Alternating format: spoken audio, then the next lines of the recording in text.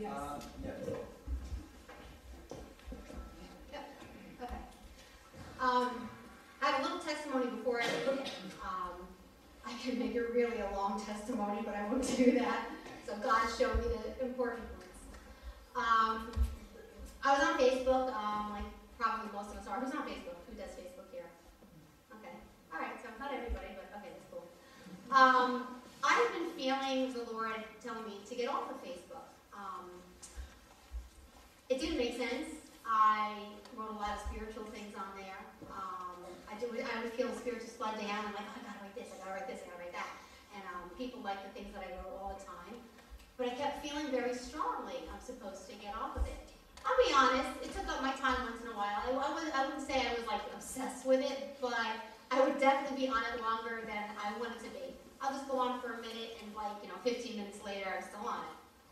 So with that being said, I finally decided to go off, but I had to write a signing off of Facebook thing to notify everybody. That's my style.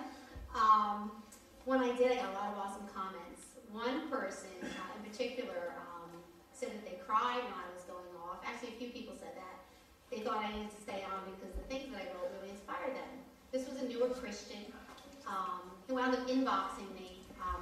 It's a private message area so that no one else can see it. And, asked me not to and blah, blah, blah. I said, well, I really need to. I feel the Lord telling me to.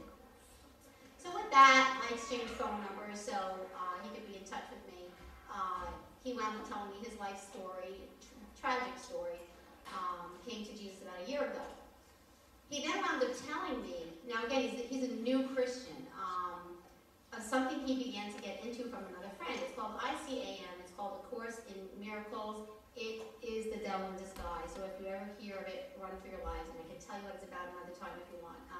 Basically, it says there's no such thing as sin. And that's the premise. So he was telling me he found a spiritual thing.